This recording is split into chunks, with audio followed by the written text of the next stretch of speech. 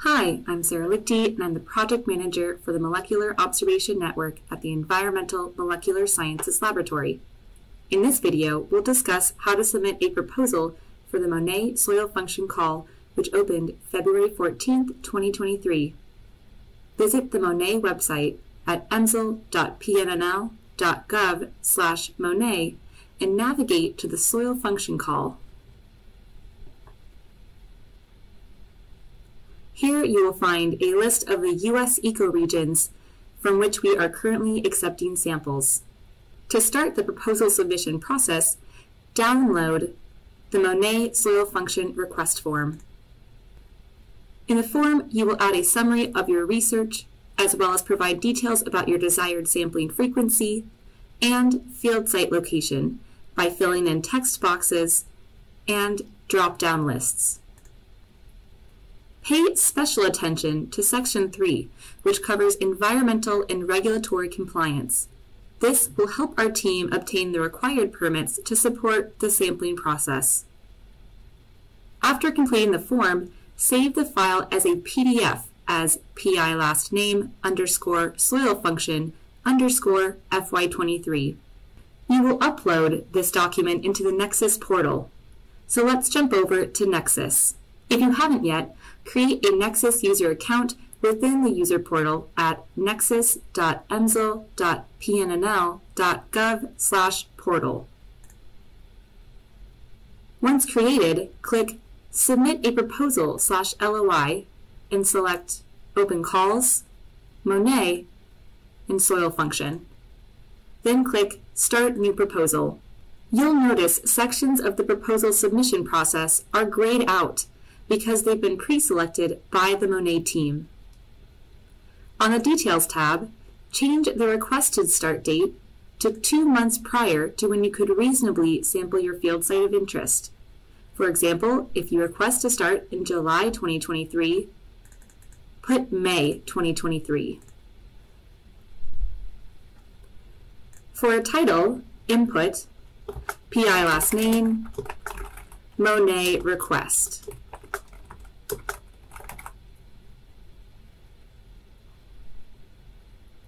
For an abstract, copy and paste your summary research description from your completed MONet Soil Function request form.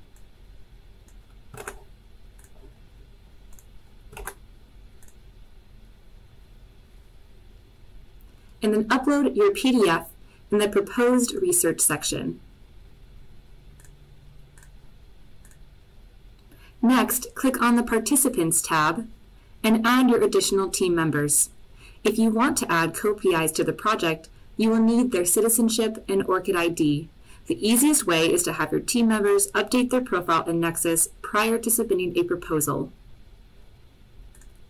The funding section asks about the funding source that will support your time collecting cores for MONet. Don't worry, EMSL will cover MONet analysis costs, but the Department of Energy requires that we collect this information for reporting purposes.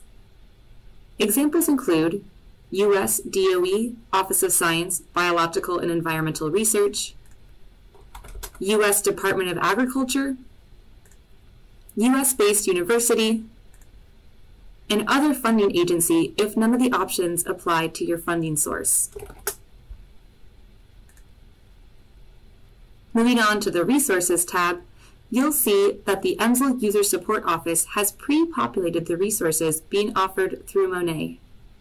Don't worry about adding sample numbers or estimated shipment dates to EMSL in this tab.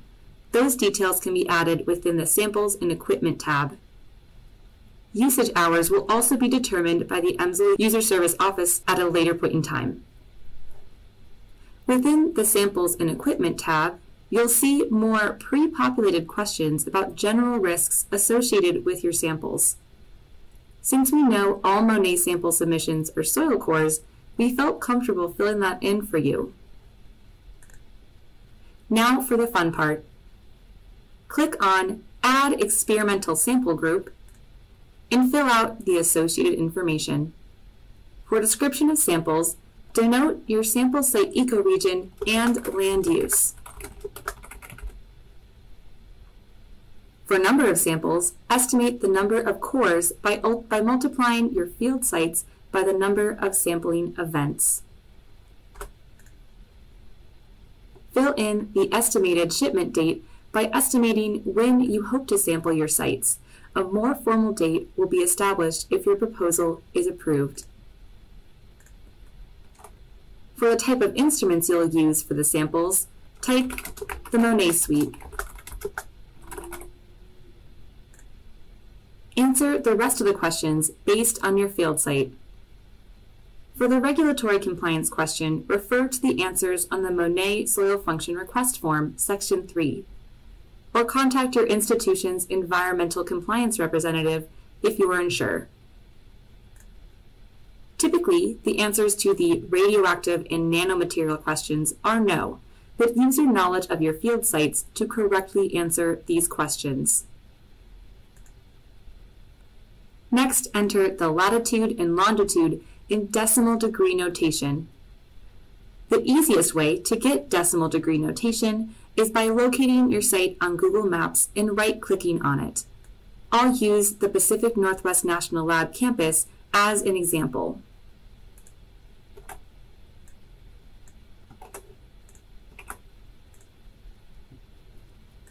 The next question asks if your samples are biological, which will always be yes, since soil is inherently biological. For the question on whether your samples contain pathogens or pests, use your knowledge of your field site to answer. Lastly, you will not need to perform sample prep at the facility, since MONet lab members will perform all the sample prep and analysis work. For the terms section, read through the proposal terms and conditions items and select Confirm. Lastly, check over your information and click the Submit button. With that, you have submitted your sample proposal. You can expect to hear back from the EMSL User Support Office in approximately 30 days on whether your proposal was accepted.